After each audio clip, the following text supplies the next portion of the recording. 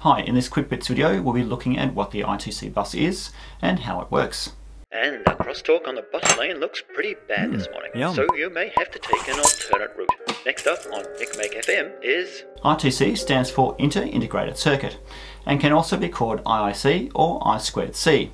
The initial I2C specification was created in 1982 and was designed to allow various Philips TTL 5V ICs to communicate with each other at 100 kHz. Revisions were added in later years that added faster bus modes such as 400 kHz, 3.4 MHz and 5 MHz. There are other variants to I2C. TWI, which was a standard created by Atmel and other companies to avoid trademark conflicts. This standard is identical to I2C but lacks a high-speed mode. There's also SM bus, which is a derivative of I2C, developed by Intel, which includes several differences. There's also PM bus, which is a derivative of SM bus that adds power management capabilities. I2C is a two-wire, bidirectional, multi-master open drain bus, which means master and slave devices can both transmit and receive. It can operate at 5 volts, 3.3 or down to 1.8 volts. This can make logic level shifting a bit more complicated, but these days most people use the common and cheap BSS 138 MOSFET to handle this.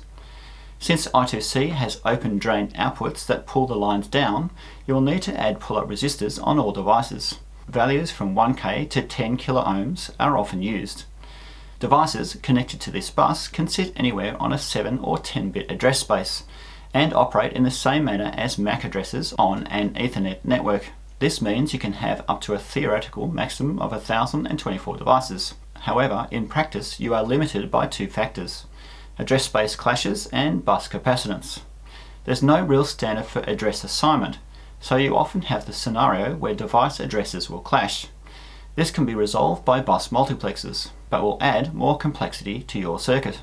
The lower the operating voltage, the greater the effect of capacitance caused by wires and tracks, resulting in signals rising and falling more slowly, and also crosstalk across wires. So you either have to lower the clock rate or shorten your wires when using lower voltages. This limits the practical length of an I2C bus. However, once again, in practice this is much shorter.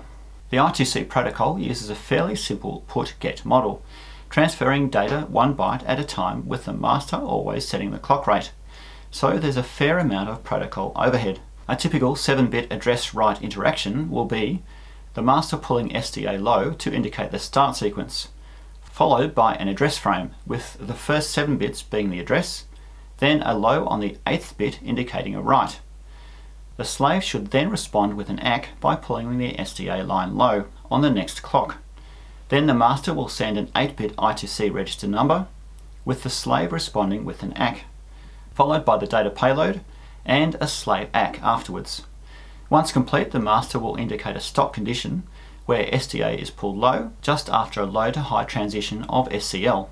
SCL and SDA are then kept high to free the bus. When reading from a slave, the sequence initially starts out the same as a write. But this is where it deviates. At this point, the master will send another start sequence, followed by an address frame with the first 7 bits being the address, but the 8th bit indicating a read. Then another slave ACK, followed by the slave sending 8 bits of data back to the master, with the master sending an ACK back to the slave on the next clock. Once complete, the master will indicate another stop condition, freeing the bus. When working with high-speed mode devices, the protocol changes slightly. The address frame extends out to include a master code which is transmitted at normal I2C clock rates, but then starts clocking data at a faster rate for the rest of the interaction. Any device capable of high-speed mode will recognize this special master code and drop into high-speed mode for the duration of the interaction.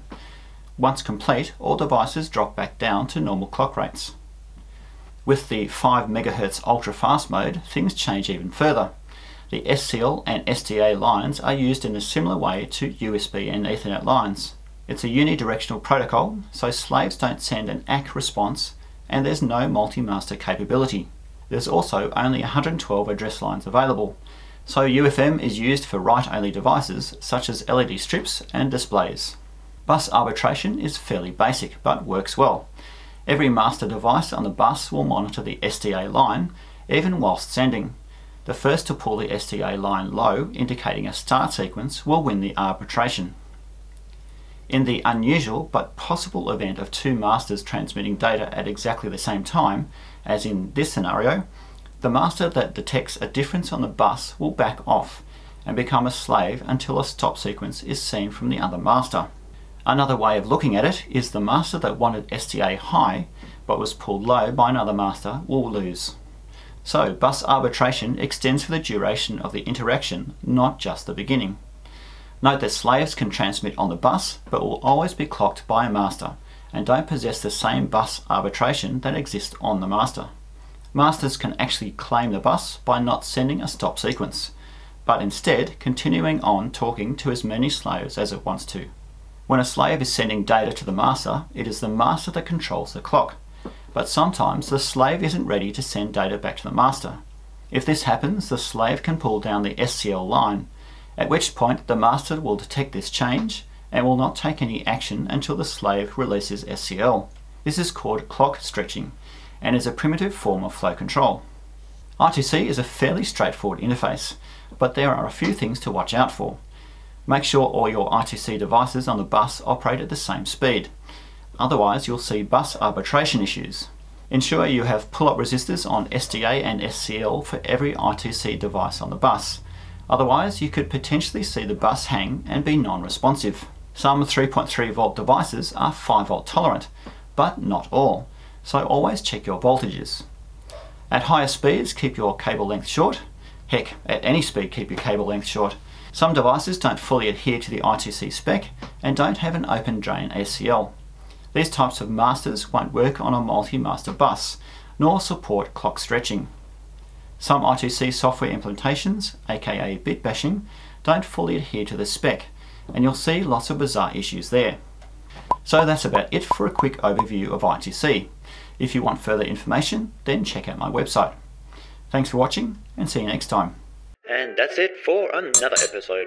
Don't forget to check out my website for further details, and thanks for watching.